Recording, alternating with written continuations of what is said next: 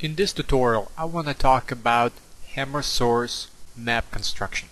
So before we go in and start creating our environments, I want to show you the basics of a Hammer source map, how it's constructed, what elements are used, and how everything comes together. So launch the editor. So I'm going to open a couple of source files that are included with the authoring tools for Left 4 Dead 2. So here are the three maps that we're going to take a look at: Style Guide Semi-Urban, Style Guide Swamp, and Style Guide Urban. So I am going to first open Style Guide Urban. Here we are inside one of Valve's maps, and this is the basic construction of one of Valve's maps. We are inside a very similar environment as you see in the Parish campaign, and what I want to show you is how this environment is constructed. Now there are two basic elements that make up this entire map. They are brushes and entities. Brushes are basic building blocks of your environment. You see them here as I'm highlighting them. They make up sometimes the majority, other times a very small percentage of the map. So even if your environment consists of nothing else but terrain, which is actually basically a BSP brush converted into a terrain object, a terrain entity. Even if you have nothing but terrain and entities, you still need a BSP brush that blocks you off from the rest of the environment, which is the black void. This is the urban type of environment, which consists mainly of brushes. And if we go to under Viz Groups, under Auto, just like as we discussed in the basics of our tutorial, we can see that Source automatically creates Viz Groups inside and puts various entities, elements, world details, brushes inside their own visibility groups. So I'm going to turn off everything except our BSP geometry. So here we have our very basic BSP geometry, which makes up the majority of this environment, of this urban setting. And if I navigate around, you can see the basic shell of this map. So this is the first part of creating maps inside Hammer. So if you are creating more of an urban type of environment, majority of your environment is going to be made up using brushes. And now we can begin to turn on entities. Now entities are various gameplay elements, detail such as world models, such as you see here, chairs, overhang, little detail elements here, the top here on the roof, cars, and if we navigate here we see our gameplay elements, which are player starts, which are various entities for sunlight, and visual entities that define how our map looks. So BSP and various entities make up this map. Now let's open up another one. Let's open up the swamp.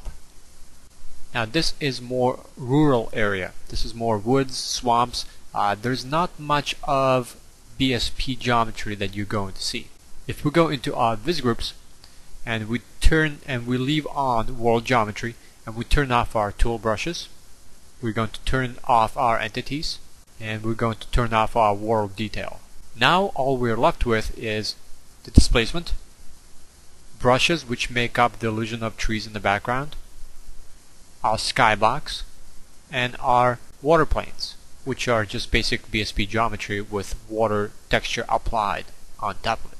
So as you can see here, with more of a nature-like environment, majority of the environment is going to be made up of entities.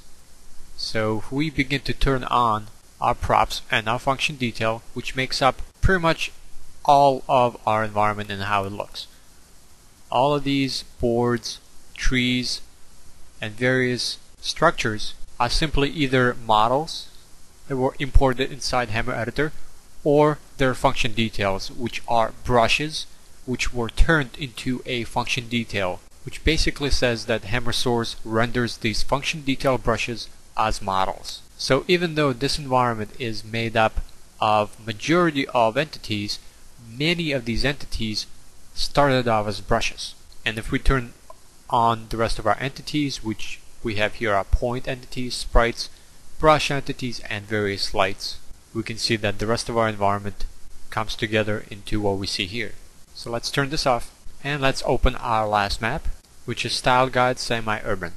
Now before I'm going to go turn off our visibility groups, let's just go through and I'm just going to point out various elements. So here we have our models, which are just entities which are called prop static. They're just simple 3D models imported inside Hammer. So all these entities that I'm clicking on now are prop static or prop physic or other props that were imported inside Hammer. Here we have a car, which is another 3D model. So here's another location, and let's turn off everything except for world geometry. Again, world geometry is our brushes and our displacements, including the sky. And everything else, such as models and game player entities, are going to be turned off.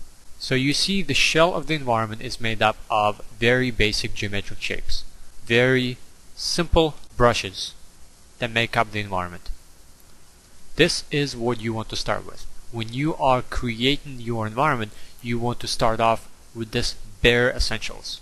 You want to have your terrain blocked in, you want to have your main shell of the environment created using brushes. Then, as you begin to detail your environment, you will begin to detail your environment using entities, which are the rest of the environment.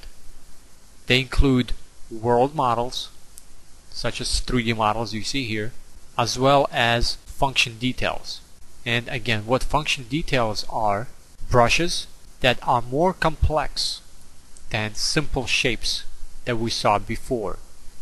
And because they're complex geometric shapes, they were turned into function details. When complex brushes get turned into a function detail, they become 3D models, which makes the compiler inside Source a lot easier to render. So even though we get to see a lot of 3D models which were used inside another 3D package and then imported in here, there are many function details which started off as brushes and then got converted into a function detail.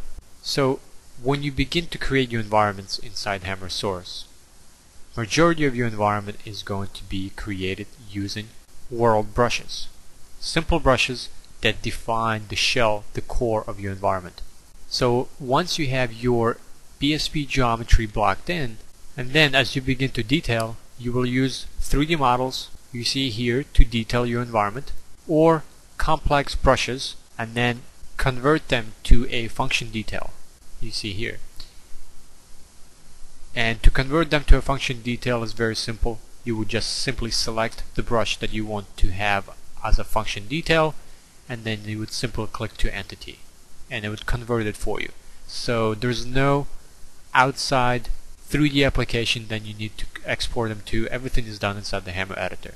And for more of a nature-like environment, such as here in the swamps, you would still be using a lot of brushes to create some of your environment. Majority will be done with displacement and 3D models. But as you see here, this little hut is a function detail. This is a complex structure of various brushes that were grouped together and created into a function detail, which turns them into a 3D model inside Hammer Source. So if I simply take this function detail and I convert it back into brushes,